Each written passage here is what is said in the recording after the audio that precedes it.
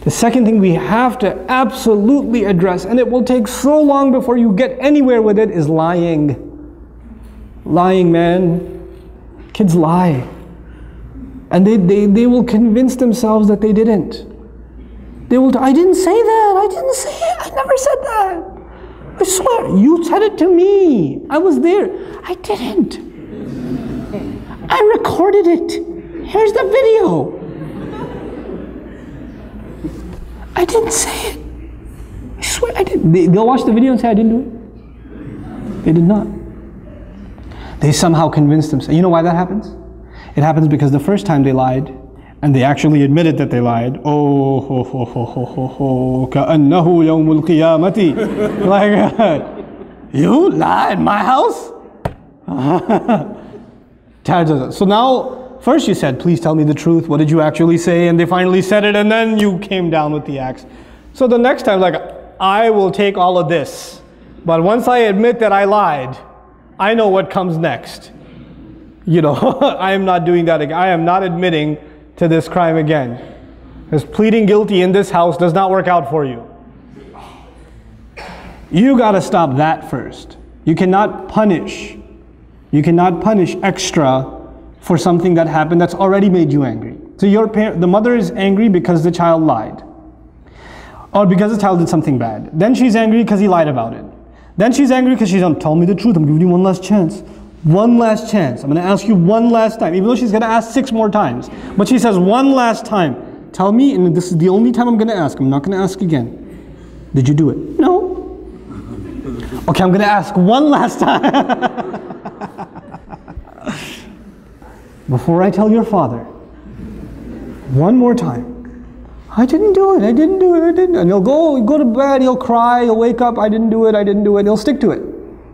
And you're like, how do I deal with this? And you said, I know you did it. I know you did it. You're making me even more angry. And you get angry, and he gets more defensive. And you get angry, and he gets more defensive. And at the end of the day, you start pulling out your hair, and you're like, I don't know what to, and the husband comes home, I don't know what to do with this one. He lied. And you're like, you lied? No, no, it starts over again.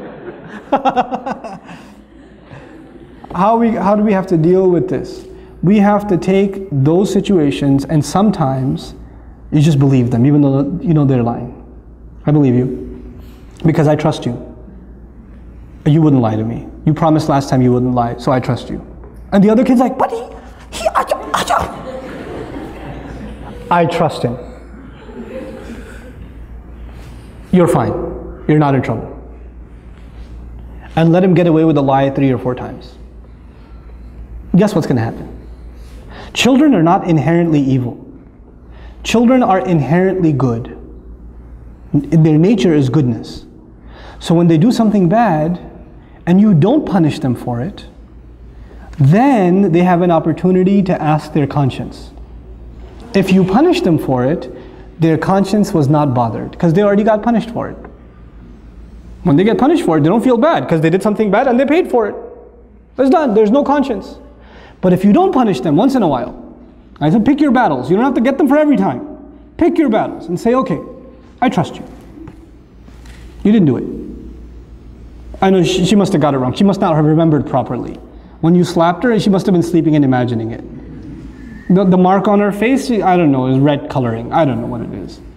Doesn't even look like your hand. Looks more like a foot. You know, so it's okay. You're not in trouble. You know what that does over time? Mama, I want to tell you something. I did do it. And then you come and you console and you say, it's okay. It's okay. I still trust you. I still trust you. And what you've done is you've taken the child away from being defensive. You know? But it takes a little bit of long-term thinking to be able to do that. You won't be able to do that the first time. Like first, it's very hard to forgive those kinds of things, right? Especially if they hurt another child. If they wrong somebody else. It's hard. And you have to take that other child and take them to a corner and say, Beta, I know, I trust you too. I'm not angry at you either. And I know they did something wrong. But you don't have to be happy if they get punished. That's the other thing. One child gets happiness only when the other one gets punished. And they get so used to Abba. She pulled my ear the other day. They just came back from Scotland, my family. And when the little one came to me and said, you know, Api, she pulled my ear one day. I was like, when? I don't know. One of the yesterdays. I was like, what do you want me to do? He goes, punish her. I was like, will that make you happy? Uh-huh.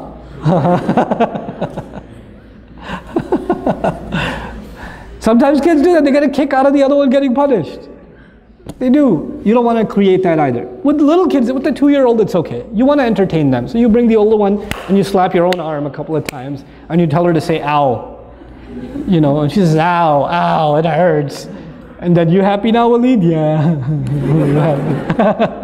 That's cool. But with older kids, when they get happy when the other one gets punished, that's a problem. That's a punishable offense. That itself is a punishable offense. Why are you happy? What do you get out of that? You know? That's something we have to address with our children. So there are 2 things so far. Tantrums, lying. Lying. And lying, it's a long-term process. You don't get lying out of somebody's system right away. Especially because they don't even see it as lying anymore. They just see it as saving themselves. And kids, when they lie a lot, you know what happens? They actually start believing it themselves.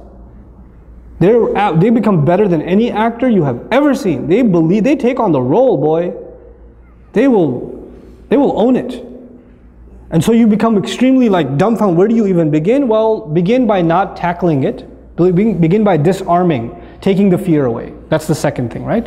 So the third thing I wanted to highlight is when children are only happy, and I kind of alluded to this now, when children are only happy when the other one loses something, or when the other one got punished or something like that.